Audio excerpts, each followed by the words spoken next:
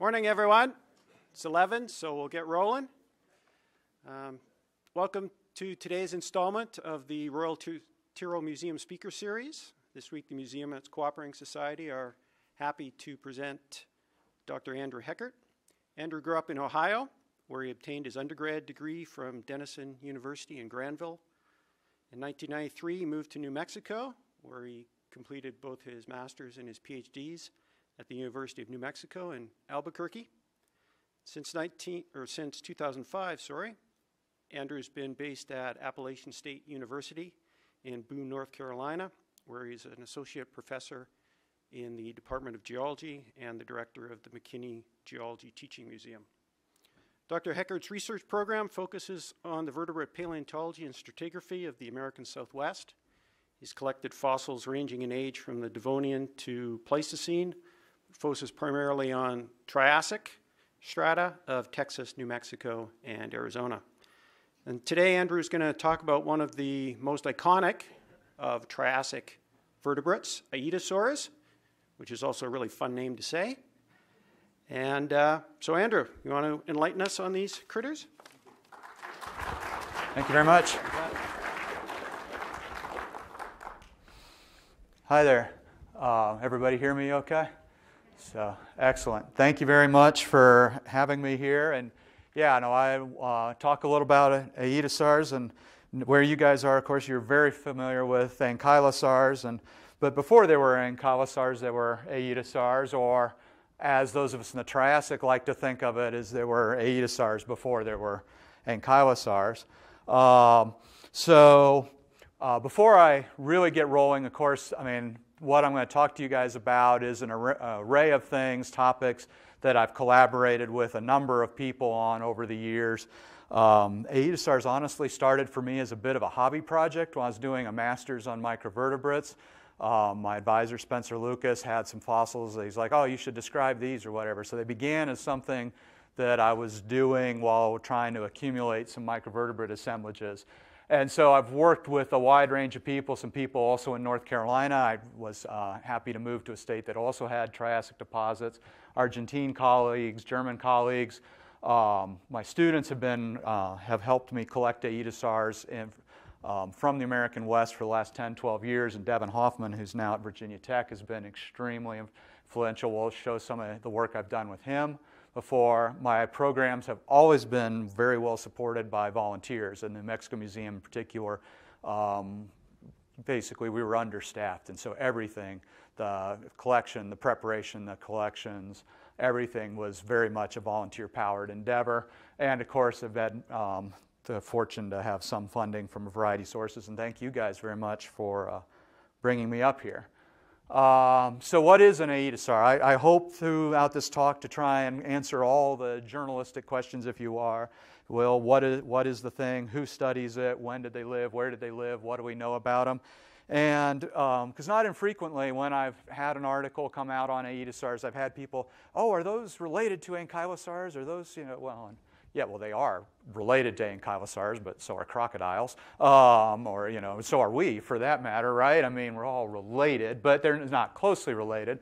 But they are these heavily armored animals with a carapace, if you will, made of variety osteoderms. This is me in Argentina with a very, not relatively correct, this is a 1960s vintage reconstruction. But I like it because, aside from being sort of reminiscent of the Crystal Palace, it also, it gives you some indication of the size of these animals. They're not particularly large animals. There were some much larger ones. And there was a big set of Triassic Archosaur reviews published in 2013 that I was happy to be a part of the Aetosaur one. And so here's a list of authors, and most of us have been on most of the literature on Aetosaurs that's been published in the last couple decades, one or the other of these authors. Okay, so the Triassic, more and more as we find more and more Triassic animals around the world, we find out that almost all the cool things that crocodilians and or dinosaurs have done, some Triassic animal did something sort of broadly similar to that before.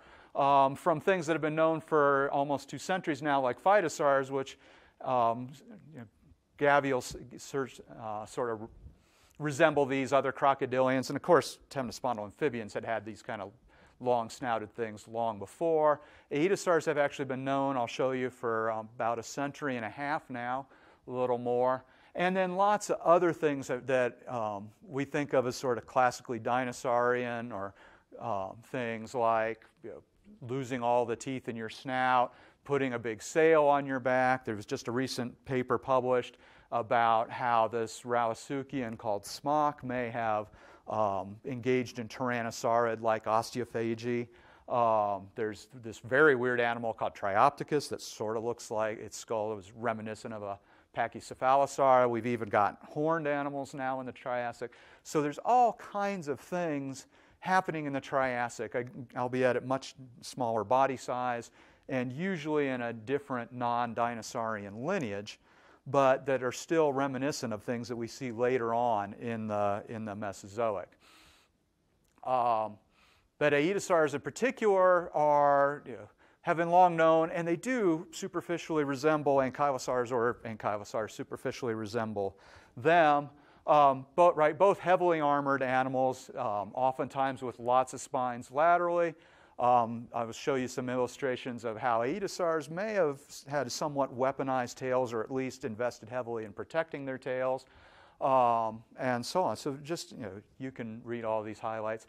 The armors are distinct. On the other hand, when Zeopelta, this is the Ankylosaur Zeopelta, and when this was published, I was just fascinated with that, because I was like, I think I published a very, very similar figure just a year or two ago.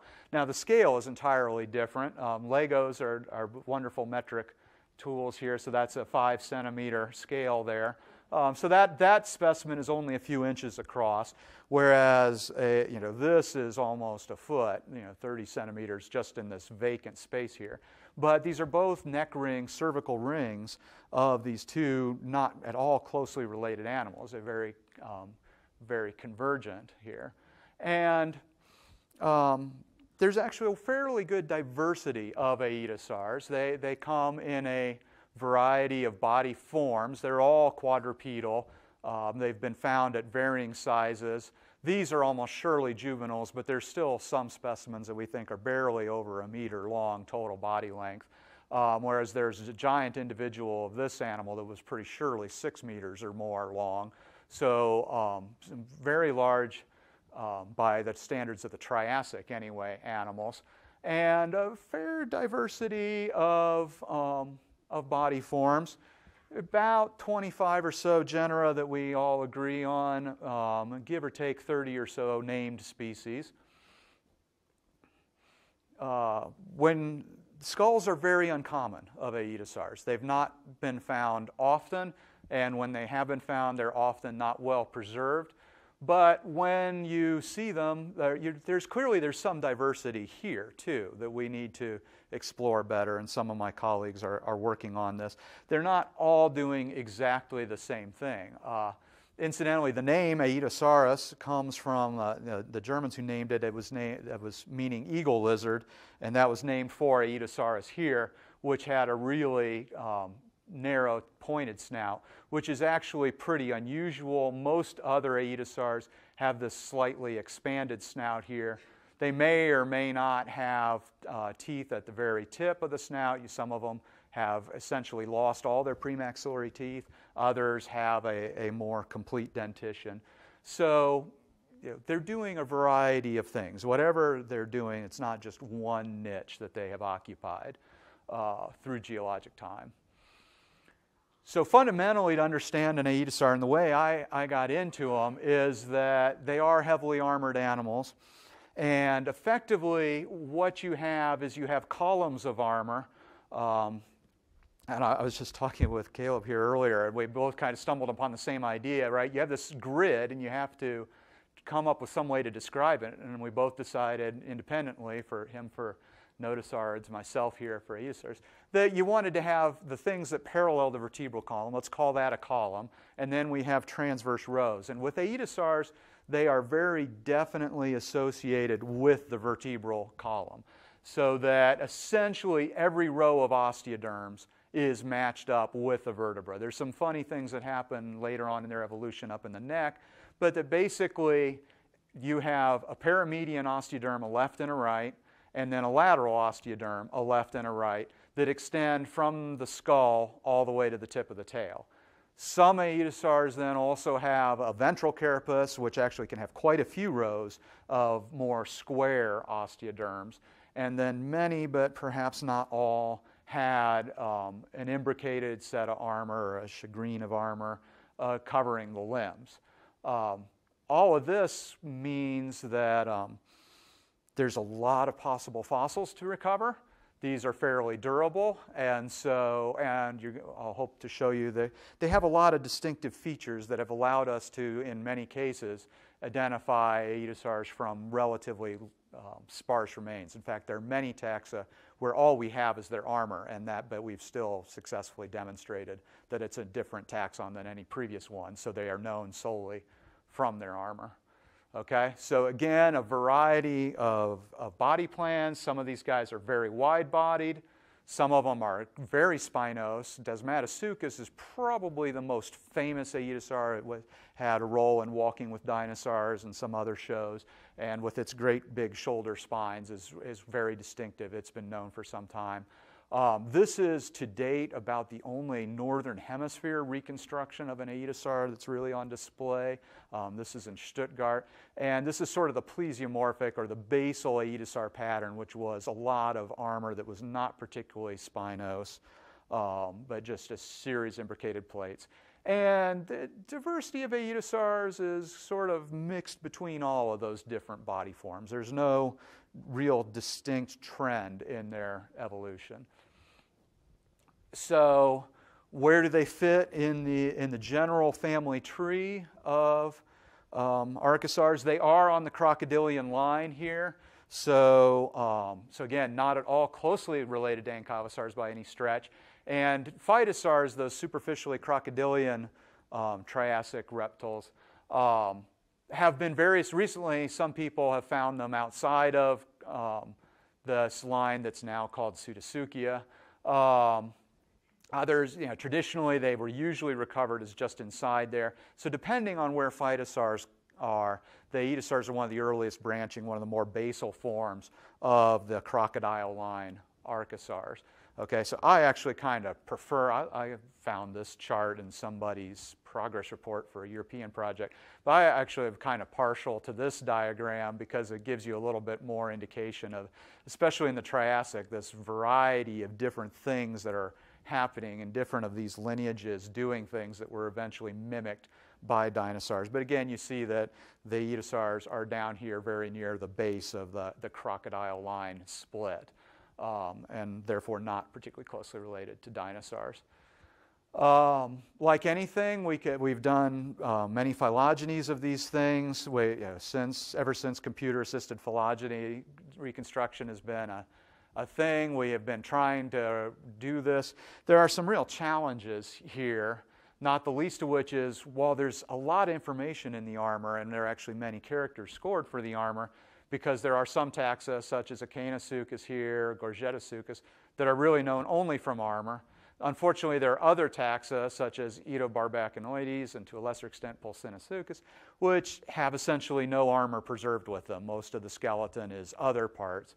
And so, by definition, those are always going to be ambiguously related as to each other. So we're still in a state of flux. If you've watched aetosaur trees develop over the course of the last couple of decades, taxa have migrated around quite a bit within the trees. And also you'll see that for those of you who deal with these kind of things, there's nothing really strongly supported. There's relatively few things other than all of these are wide-bodied animals. These are the very spinos animals. They are probably pretty closely related. But we just do not have a great handle. We need more and better fossils of these things. So again, there seems to be a clade that's mostly wide-bodied animals, a clade that's a lot of fairly spinos animals, but that there are plesiomorphic animals also spread throughout the tree. When did they live? They're Triassic animals. They're actually exclusively late Triassic animals. And if I can give a little plug for the Triassic here, if you've not been watching the Triassic time scale for the last couple of decades, one of the things that has become eminently clear is that, of course, it was originally subdivided based on fossil occurrences, and it was effectively ammonite evolution. And it was divided into a series of zones based on various Triassic ammonites. And then now that we've finally been able to find and refine these correlations and find beds that are datable within there, one of the things we found is that while our knowledge of the Triassic it's been about 50 million years long throughout the entirety of my professional career.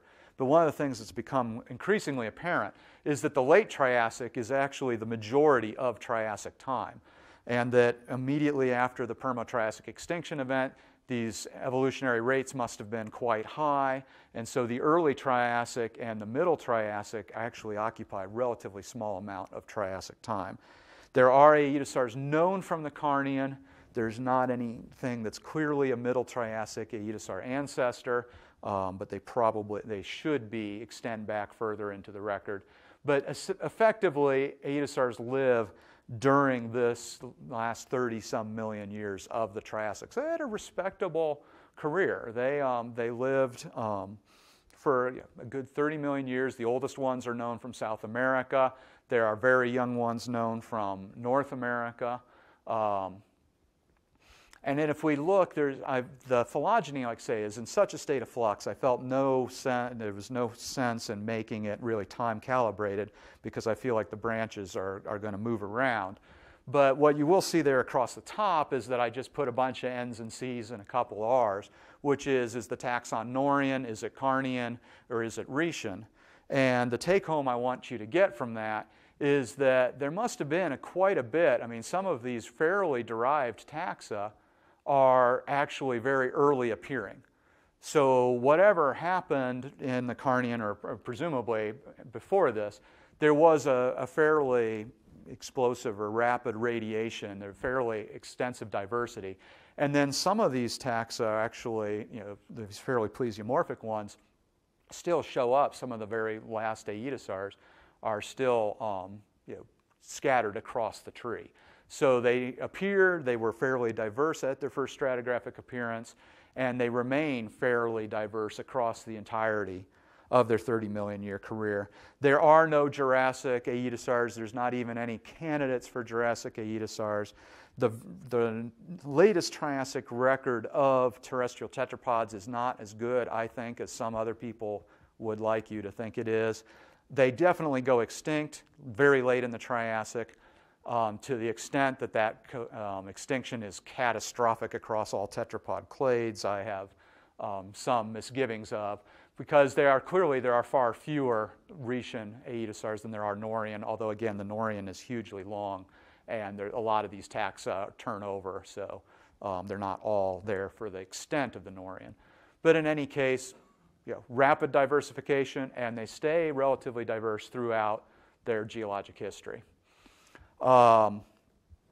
Of course, the Triassic is the time of Pangaea, and Ron Blakey is well known for making these beautiful images of what hypothesized configurations of Pangaea. So here's North America for scale. And aetosaurs are known from across a great deal of Pangaea.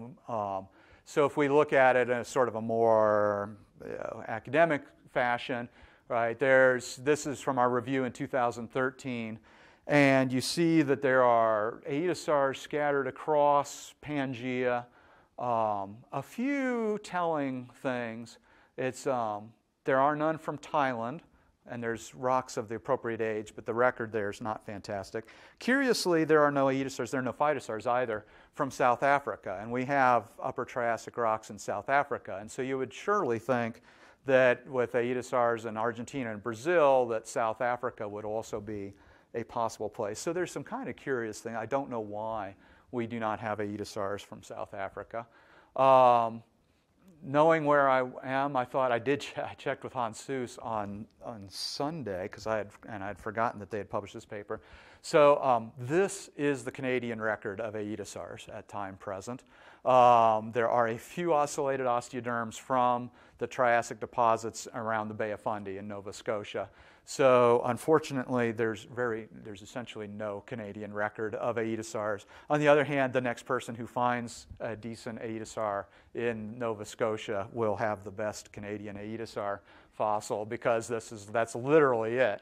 But I mean, and you do have Triassic. I'm not sure how much of it's Upper Triassic, Marine Triassic in British Columbia, and so you can always hold out hope that you'll have a Boreapelta-like occurrence of some aetosaur drifting out into that sea sometime.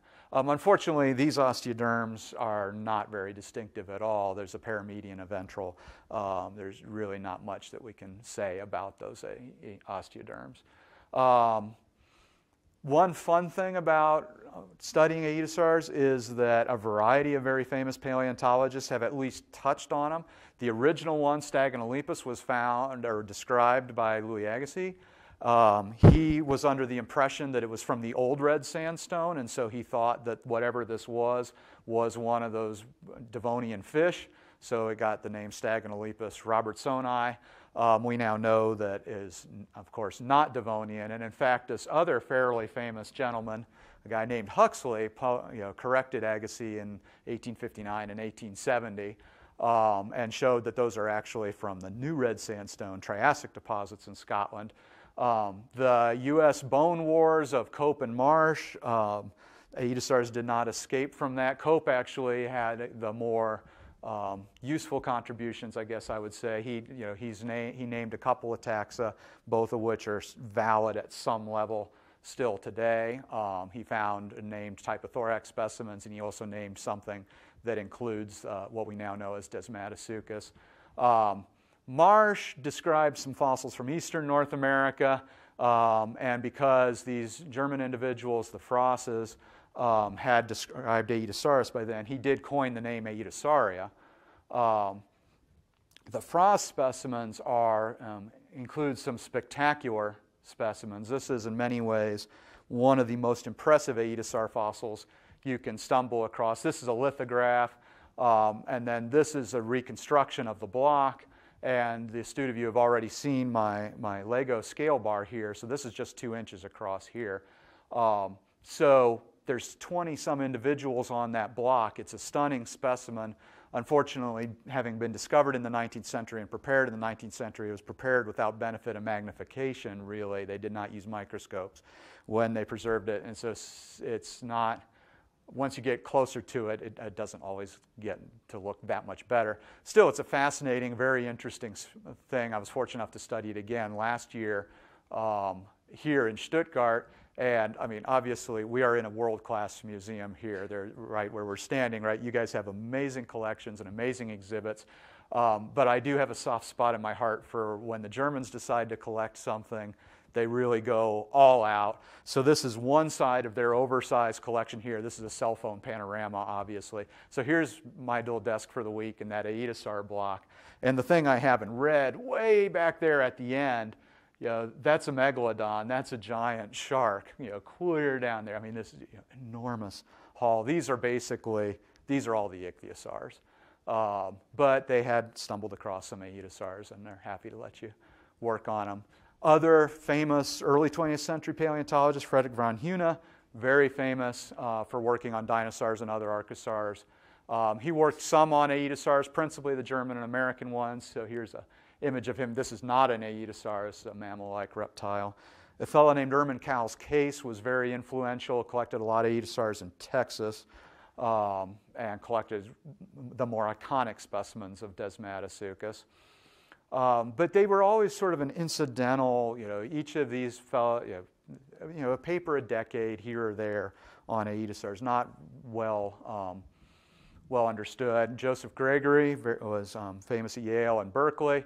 And this fellow, Alec Walker, was hugely influential. He did a dissertation on those old red aetosaurs, and really well illustrated monograph that came of it. And so much of the kind of, he sort of set the standard for what everybody thought of as aetosaurs, sort of the first modern reconstructions, things that look like this. So you see that, I mean, that looks pretty similar to all the reconstructions I've been showing you.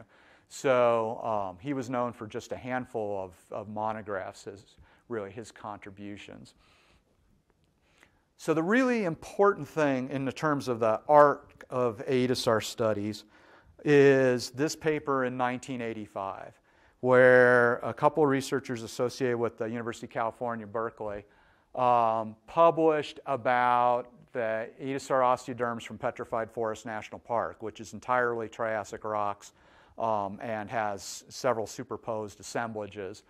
And if you're into paleontology at this time, right, and we're just starting to get the capability of doing phylogenies by coding characters with zeros or ones, a table like this, and you're like, oh, that could be turned into a bunch of zeros and ones, and we might be able to, just from osteoderms, be able to say something about the relationships of these animals. And of course, it's also the this is when we're moving from typewriters to word processing, and the pace of scientific discovery and description can really pick up. So if you look at today, okay, here's a relatively recent phylogeny. And the starred specimens, the yellow stars, are all things that were known in 1985 and had a name in 1985.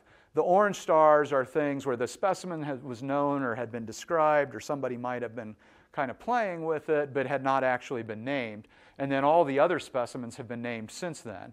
And in part, like I said, some of them just because the armour is relatively distinct between several different taxa. So we've had an explosion in the last 20 years, 30 years really, the last 30 years, of going from maybe a dozen or so named genera to better part of 30 actually, not all of which are good enough to include in an analysis like this. But fundamentally, this explosion ties directly back to this realization that the osteoderms are quite distinct if you're willing to do some detailed nitty-gritty work with them. So my training is principally geological. I'm really a geologist at heart. My degrees come from geology departments, essentially. But of course, the paleobiology of an animal is a fascinating thing. And so I like to kind of play with it and try and figure out as much as we can. So I'm going to try and show you here in the next little bit just some of the things that we're thinking about aetosaurs right now and what we understand of them. So things about how they may have moved, their trace fossil record, their diet, how they grew, maybe even a little about metabolism here. So this is a much more recent sculpture in Argentina at their Talampaya park, and that's an animal called Neo-Aetosauroides. Okay? Articulated aetosaur fossils remain very rare, frustratingly so. But when we do find them, I mean, even here, there's barely enough to get digit counts off of each finger. But fundamentally, they do, if you do what we call the Cinderella method of does the foot match the footprint kind of question. Particularly nice specimens like this one that was found by a volunteer, Scott Suker, who works with me in New Mexico. The beautiful thing about this is even though it's articulated, the feet were found sort of flip-flopped, so you can see one in palmar view, the underside, and you can see the other one in the dorsal view so that you get a decent look at each one. I mentioned for Darren actually here, there's one of them, the one metatarsal is a couple centimeters shorter than the other. I think it was compressed and fractured or something. But I mean, articulated skeletons are great to work with, although they can also be challenging. But at least we got good feet out of this. So we can make a fairly convincing case, I think. This is a piece of artwork by Matt Selesky. And of all the things of his that I managed to put a tagline on, I failed to put it on this one.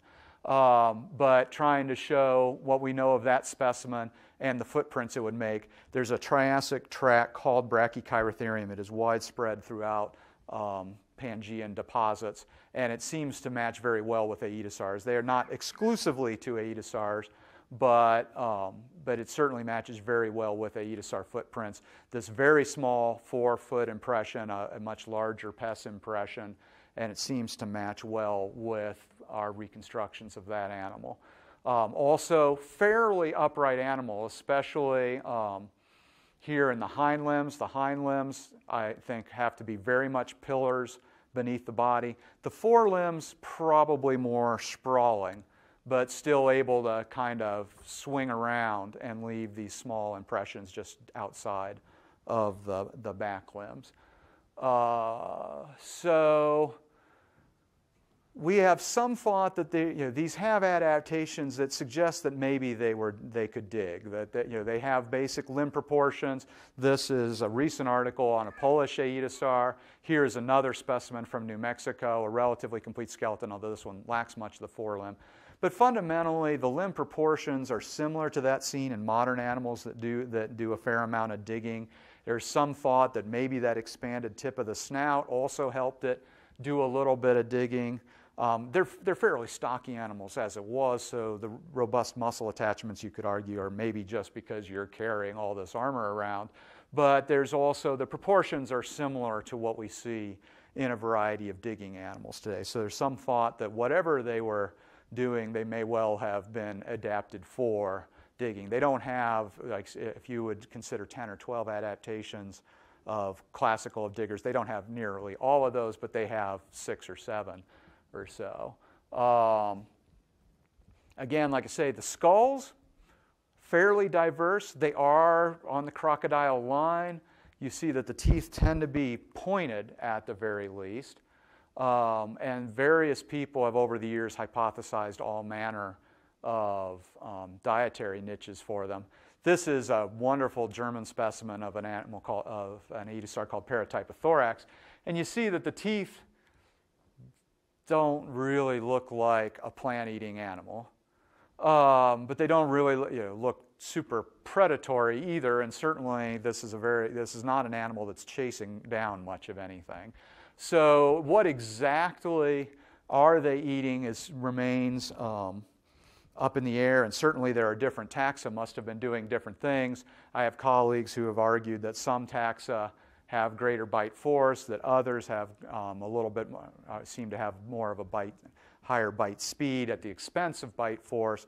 And so there's some thought that maybe these things were rooting around and eating insects or other things in tree trunks and rotten vegetation and so on.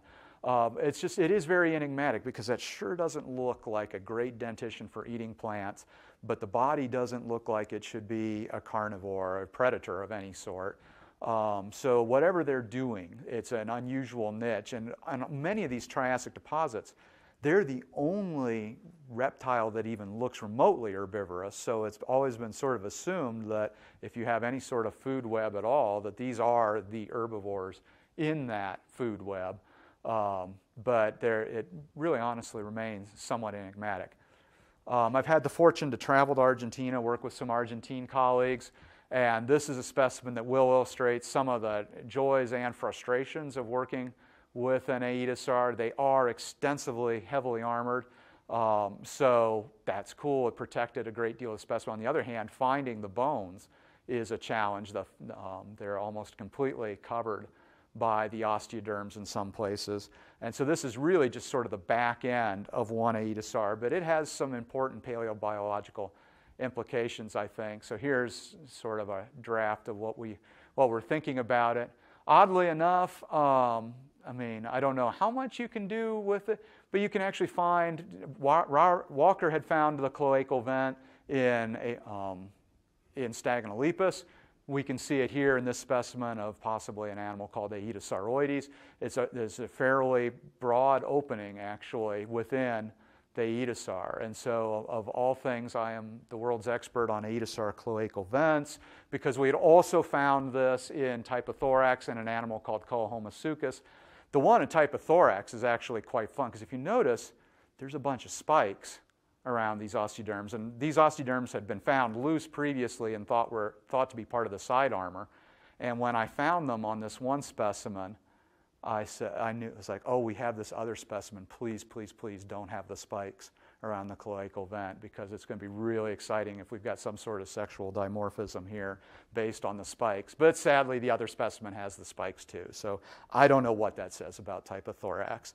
But they had a fairly spiked cloacal vent. Some other things that are kind of cool about some of these specimens is here's this Argentine specimen again, and this is the ventral armor, and you can see two nice columns. And then starting here, they actually are fused together. And many of these osteoderms, usually on the dorsal series, it's a little easier to tell, they have what is called the center of ossification now, and that does seem to be what it is. It's where the bone first starts to ossify. And so these are sort of co-ossified and fused together. And so then if you section these, your best chance of getting an archive of the animal's growth is to go right through that center of ossification, or very close to it. And you'll actually get these lines of arrested growth, essentially the tree rings analogy, if you will, of how the animal grew. And also it shows that caudally on this animal, it actually these osteoderms co-fuse together. Now, one thing that has changed over the course of my career is when I started, we were very enthused about being able to tell Aetosaur osteoderms apart by characteristics of their ornamentation and other features.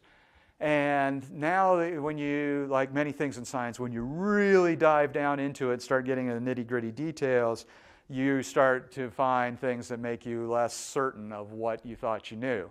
So these are all examples of the lateral side of these paramedian osteoderms. This is some work I did with Juli de Soho and her student, Jeremias Taborda. And he did a wonderful job of pointing out, we had always described this animal's osteoderms as having a fairly radial pattern. And yet there were clearly differences between this radial pattern and this radial pattern. And he eventually called this anastomosing after the pattern of the ridges between the pits and grooves. And sure enough, if your osteoderm is relatively narrow, it's anastomosing. And if it's much wider proportionately, it's much more radial and stretched out and elongate. And I'm quite certain this has got a lot to do with the growth pattern of the animal itself. And there's a variety of histologists who have worked on crocodilians who are kind of showing broadly similar things. So, whoops, what did I do? So here on the medial side, much more anastomosing. This more rapidly growing lateral side, much more radial, and I think that has some implications for how much we really can do with some of the ornamentation. So briefly, a couple of the things that I've done more recently. I was fortunate to move to a state that had Aetosaur fossils. This one we named Gorgetasuchus shortly before Zeopelta. The name comes from the medieval knight's collar, the gorget. Here's our cervical ring, if you will. There's some properly attributed Matt Selesky art. And so this is an example of a specimen where that was what it looked like when I got to Raleigh. And I had seen some very spiky armor of type of thorax. And I was like, oh, you guys have a tail of an Aetosaur. And then as they continued to prepare it out, we realized, oh no, that's a neck. And even though we only have the armor, that armor is distinct for any other specimen. So we were able to name that animal a few years ago. There's our neck ring collar. So even though all we had was really about 20 or so osteoderms, there's various features of it that are distinct from both Longasuchus and Leucosuchus. Here is a couple of contemporaneous animals. Another specimen that we had, and here's where I was able to name this thing, but then my student Devin Hoffman did his senior thesis doing some other things with it. This is a relatively small specimen, only, I don't know, these scale bars are probably 5 centimeters long. A little roadkill specimen, we call them, is smashed skull, smashed armor. Here's the ventral side. And again, the huge challenge with these things is that you have a whole lot of armor covering the body. So we did get it CAT scanned. We had relatively limited success with the CT scanning, but we were able to find, Devin was able to segment out and find a few more elements that we knew were there. Unfortunately, these Triassic rocks in North Carolina, they've been buried quite deeply. They're not technically metamorphosed, but they're getting close. And so the density differences between the armor on the top, the armor on the bottom, the bones inside, and the matrix made this project very challenging. But one of the things we were also able to do is section some of these bones and get an archive of the lags here. So these are the lines of arrested growth in some of the osteoderms, or here in a radius. And generally speaking, we were far from the first people to look at aetosaurs and document lags and so on. But generally speaking, one big difference between them and the ankylosaurs is they're slow growing. They are, for the most part, not fast-growing animals. 2-meter-long aetosaur, there are 2-meter-long, roughly, individuals that have 20-some lags in them. So they were over 20 years old, because these are essentially the lines that form every time growth truncates during a slow season, a winter or dry season. Yet we were able to show that this one aetosaur, Homosuchus, appears to be growing relatively rapidly. Okay, so these specimens are all roughly equivalent in size. This one actually has the widest osteoderms, yet only has 1 or 2 lags, whereas this one has 5 or so was clearly at least 6 years old, and this one was perhaps 10 years old. And so there seems to be some diversity in their growth pattern. I feel like this is fairly, we've demonstrated this fairly conclusively.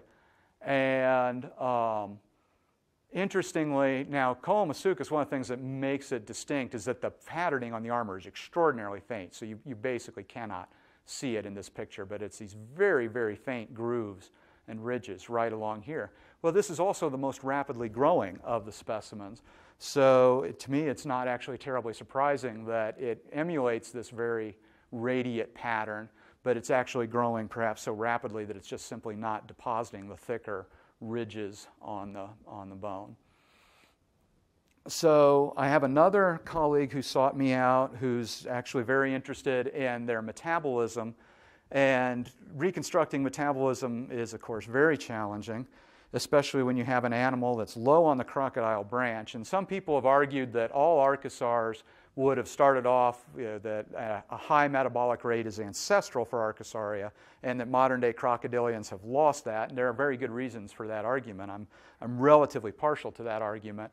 On the other hand, there's very little about aetosaurs that looks like they're high metabolic rate animals. So we are in the process of doing a variety of things, trying to look at this, and he's got a very complex data set.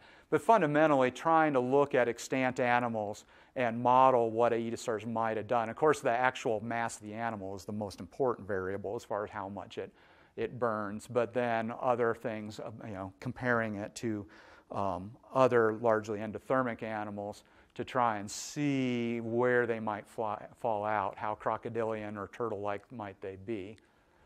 And finally, on kind of a lighter note, this was this is one of the cover photos I provided for this. They're not dinosaurs. Aetosaurs don't show up in artwork. There is no town which has aetosaur fossil or aetosaur reconstructions distributed about the town. Right, but this is a very interesting mount of paratypothorax in Stuttgart, and the preparator who did this, also, all those welds are individual welds. He spent quite a bit of time tacking this thing together. And I kind of like this helmeted knight look of the thing. And so one of my colleagues at Appalachian, Lauren Waterworth, she dreamed up, she was like, well, yeah, we don't have an exhibits department because we're a university, and we have a very tiny little museum. But we do have an art department, and so she worked with this artist in the art department, Travis Donovan, and they came up and his class sculpted a life-size model of our friend Gorgetasuchus, taking it from Matt Selesky's artwork, turning it into a three-dimensional thing. There's a variety of fascinating tools involved with this, and then putting plasticine, or making plasticine and putting it on over it, and developing an animal that they now call Archie, because I kept hearing about Archosaurs. So that is a life-size model that we are hoping very much to get installed as a bronze on campus here in the relatively near future. So in conclusion, if you know about aetosaurs, they're actually relatively well known. We've known aetosaur fossils since 1830. We've known that they were crocodilian relatives since 1859. Yet their record is not great, and we don't fully understand what they were doing biologically. We don't fully understand even how exactly they're related to each other, what their metabolic rates were, et cetera. And so there's a lot of things I think that we can still do with these animals. We're really just beginning to get a grasp of their diversity. And so their extended paleobiology is something that we still have an opportunity to do a lot of things with going forward. So with that, thank you very much for your attention, and I'll be happy to answer questions.